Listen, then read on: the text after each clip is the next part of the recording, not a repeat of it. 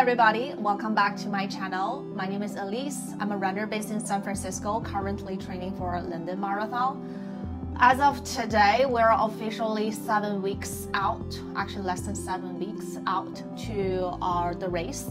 And over the past 2 weeks, I did two, I would say, quality long runs, a 15 miles paced long run, and then last Saturday, a 19 miles run.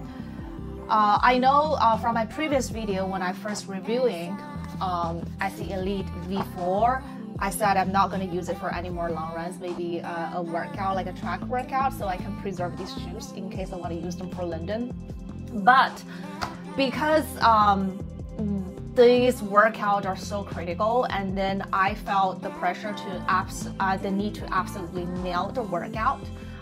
In my current shoe rotation, training shoe rotation, I don't have anything that I feel comfortable to run these long paced workouts. So I decided to take these for these long runs. That basically take these shoes to 50 miles as of right now.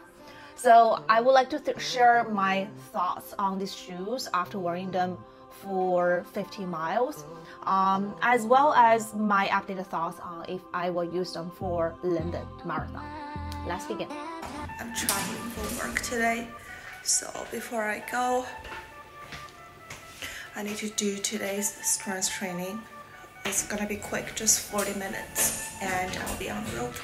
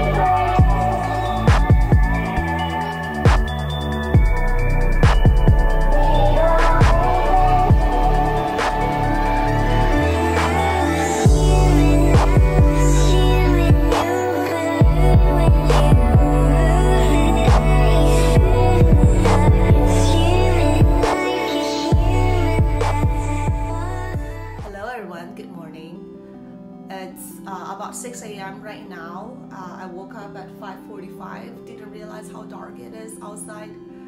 I want to make sure that I feel safe. So sunrise is about like 7 a.m. by 6:30, I hope I can see a little bit light outside, and then I will go out for a run. Today's run is 50 minutes of easy, normal pace. So I'm gonna finish my coffee and get going in a bit.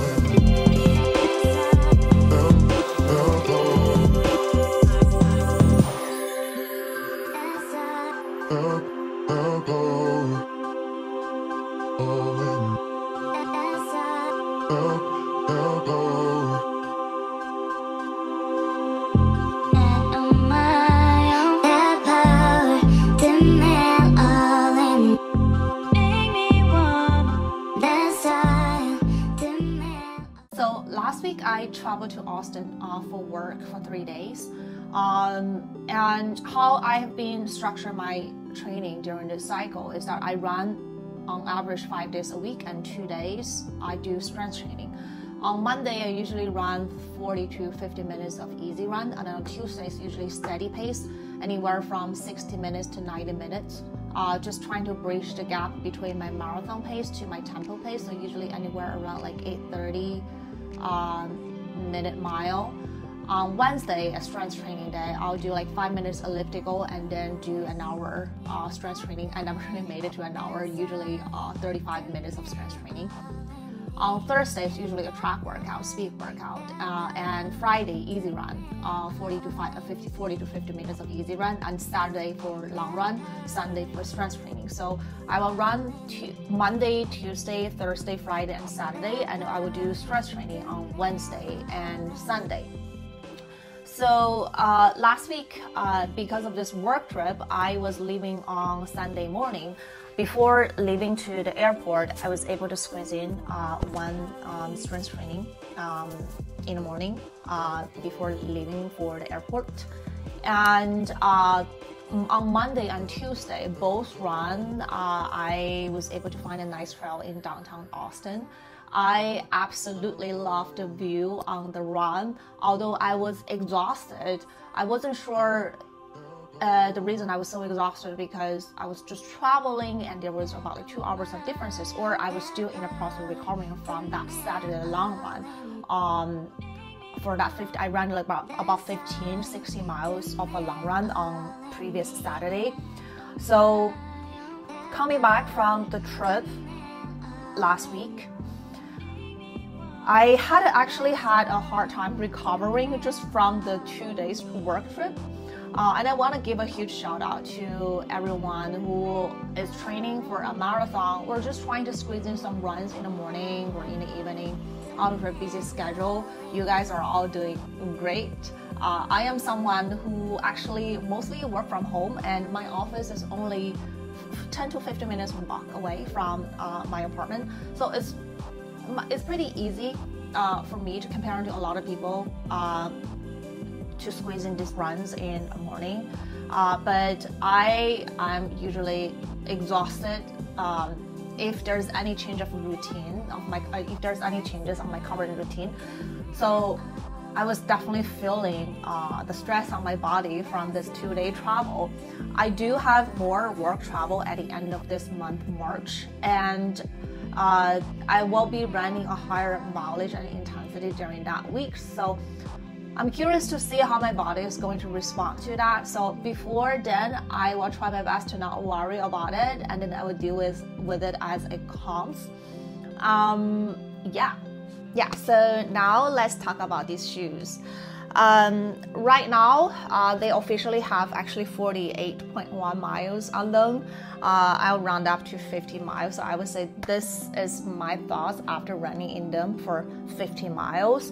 Out of these 50 miles, the first run was 14 miles, 2-hour easy run in the Golden Gate Park.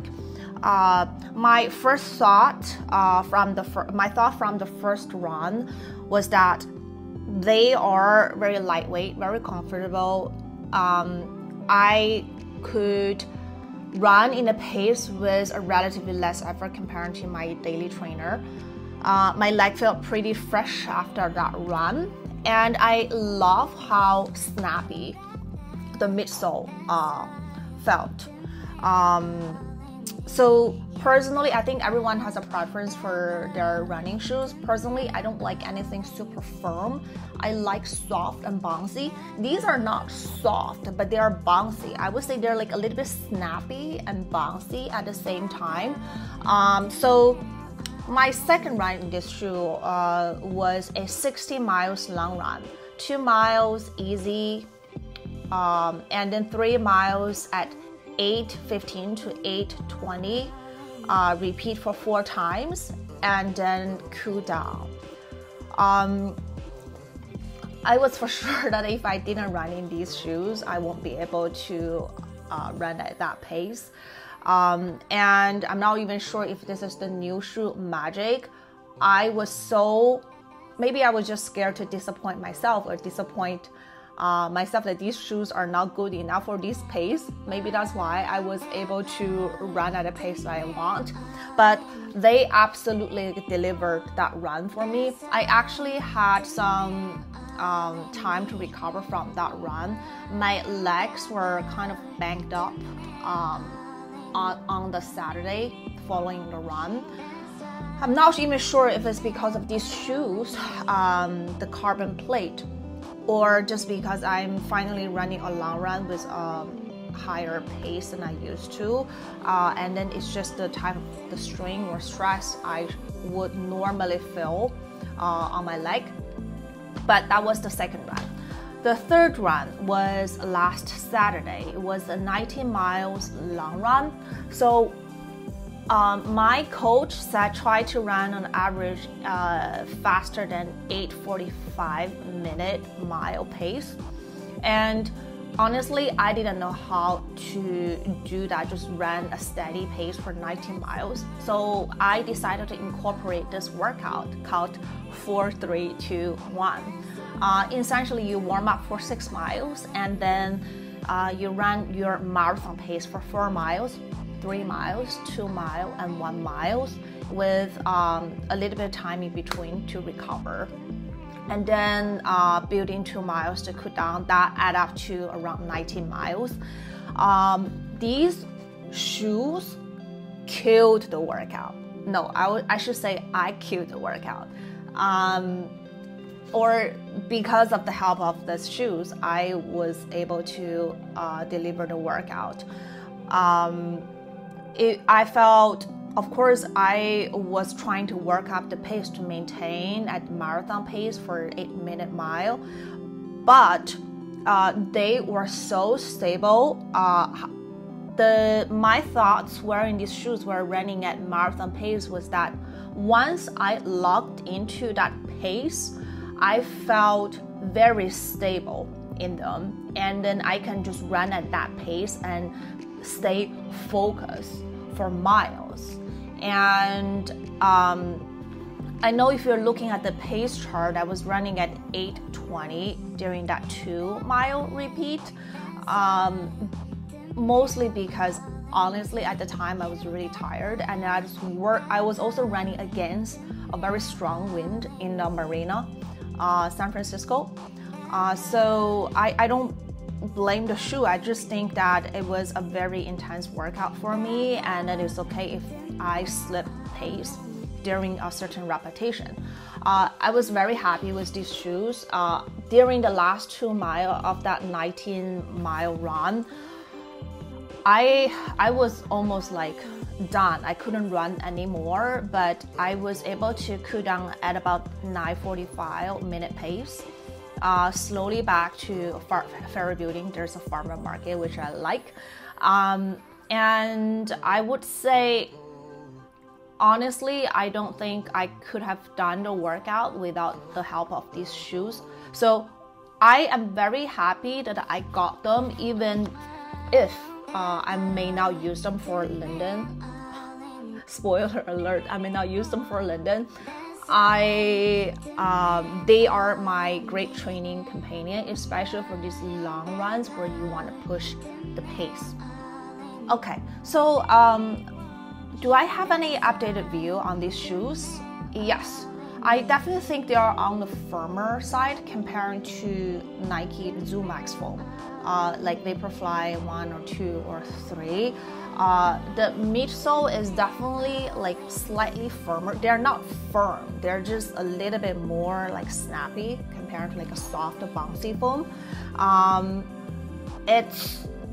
I would definitely race a half marathon in these shoes, but just because like my personal preference, I have some injury on my left foot, so I was feeling a little bit of strain or stress on my left calf and left foot during the last few miles of the run.